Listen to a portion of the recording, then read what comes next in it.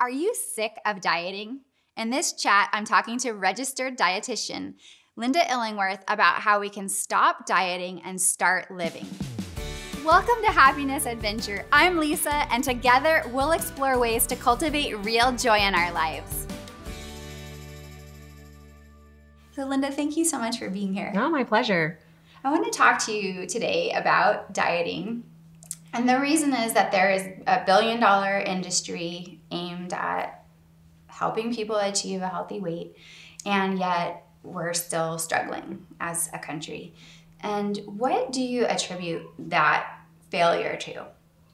I think that failure comes from so much misinformation and that there's so many dollars tied to special ways of eating. And we also have a food system in our country that is very much driven by industry and less by health. Yeah. And so that sets up a paradigm that really doesn't help people necessarily easily navigate the correct choices or be able to easily make decisions. There's so much conflicting information.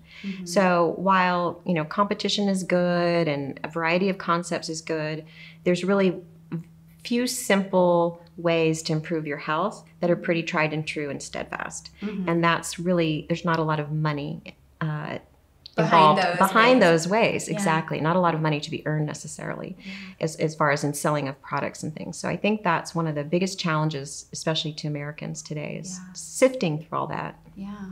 And how do we sift through it? What do you recommend to end the kind of cycle of yo-yo dieting and figure out what's healthiest? I think really going back to basics and listening to yourself and using some of your intuition.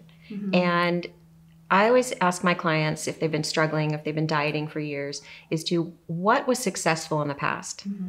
When you were at your healthiest weight, or your health was at its best and you were your happiest, what did life look like then?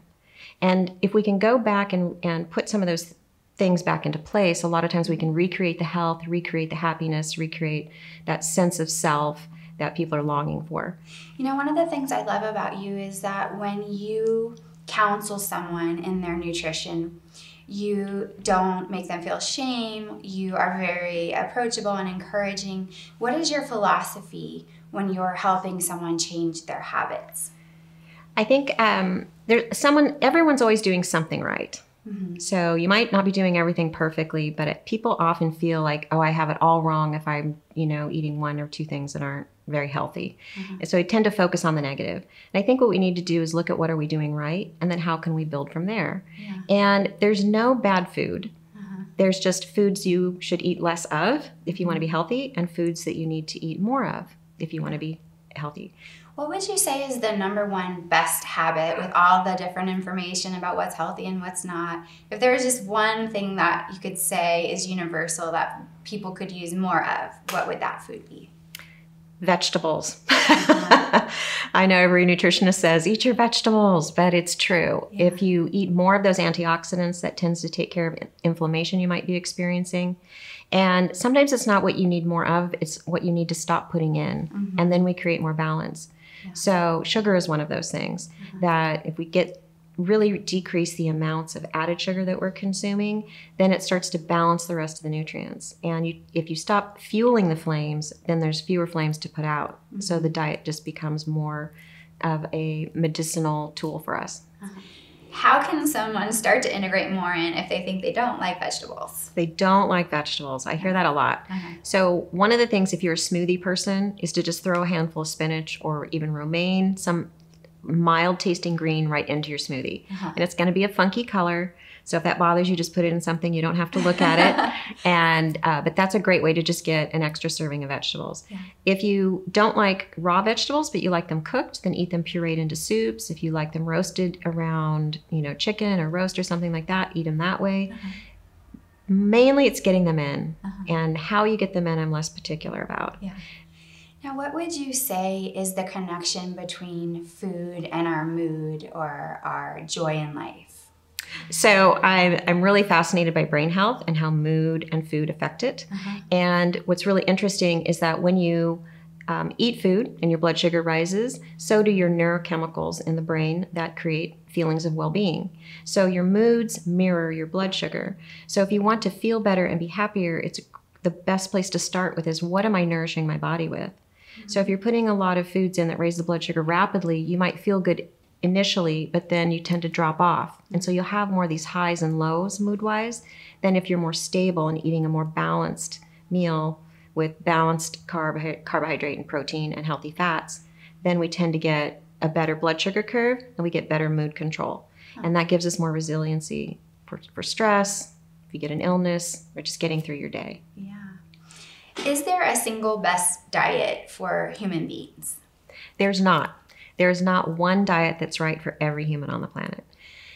There is a common thread to nutrition that is best for humans, and that is a plant-centered diet. But that doesn't mean that everyone does well on a vegan diet, not everyone does well on a paleo diet, and not everyone does on whatever the next craze is going to be. What is one thing a person can do starting right now if they want to get off the dieting cycle and into a healthy lifestyle? The best thing people can do to get off of that diet merry-go-round is to go back to unprocessed food. So eating food as Mother Nature's prepared it. Mother Nature's food is naturally low in calories, naturally low in sodium, naturally low in fat, contains healthy fats for us. And so if you go back to how she's created the foods and create simple meals around that, ditch the boxed rice mixes, ditch the bottled salad dressings, make your own simple pasta sauces, and that's the single best thing you can do. Because then you're getting all of the nutrients that Mother Nature knows our bodies need without all the additives, preservatives, the unhealthy fats, and all the accoutrements our bodies have no need for.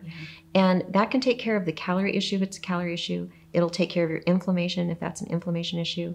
It'll take care of your blood sugar if it's a blood sugar issue. So when you see it on your plate, it should look like it looks when it comes out of the earth and not some processed form that we don't recognize. Exactly. If you can't recognize what that food is on your plate, with a few exceptions, maybe a black bean burger. Might have sweet potato in there you can't identify, but knowing that the food you're consuming has all come from a whole food source or is in its whole food form. Well, Linda, thank you so much. My pleasure, Lisa. Thank you so much. We just heard from Linda Illingworth, a registered dietitian, about how we can stop dieting and start living. The link to all of Linda's resources is in the description box right below this video. In the comments section, let me know, what is your favorite vegetable?